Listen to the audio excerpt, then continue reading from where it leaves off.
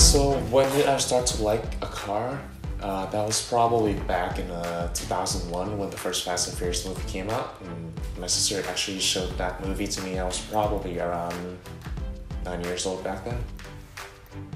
Why did I start modifying my car by myself instead of paying someone else? Mainly it's probably because I want to get to know my car more. Like eventually it's gonna have problems. I can diagnose it with like myself without paying someone else to do it because I know where stuff is. I put it on by myself. So how long did it take me to modify this car? I would say overall it took me about a year and a half.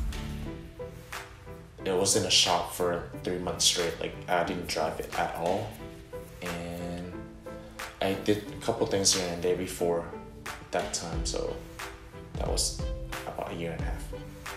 And do I want to do anything else to this car? Probably not. I like where it's at right now. Probably not gonna change anything on it. I mean, do I have any competition about this car? Probably not, but I do take it to shows and stuff like that. I got a couple of best domestic car trophies last year, and that was pretty much it.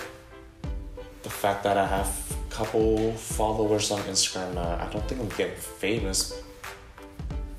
I'm just promoting what I had to deal with my sponsor and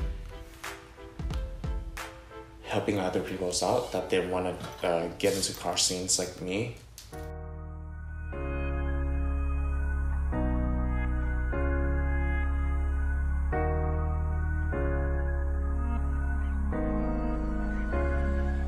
So what do I plan in the future for this car? Probably gonna sell it pretty soon. I decided to move back to my home country and start a new project, which should be a Nissan GT-R R35. This could be the biggest decision for me, but even how much I love this car, someday it has to go somewhere. I'll have to sell it before I go back to my country to do work and dream of the future. I will miss my car a lot, but sometimes you just have to leave something you love for the better of yourself. Goodbye, my car.